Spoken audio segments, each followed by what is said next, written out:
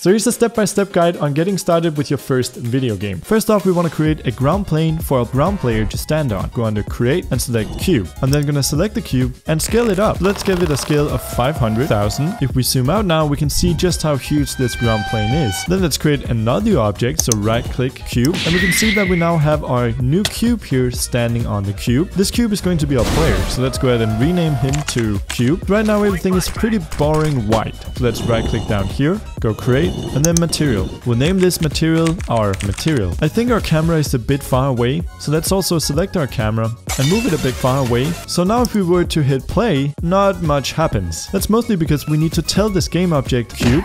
I know some things are probably really confusing, but really the best way for you to learn some of this stuff is by just messing around with it yourself.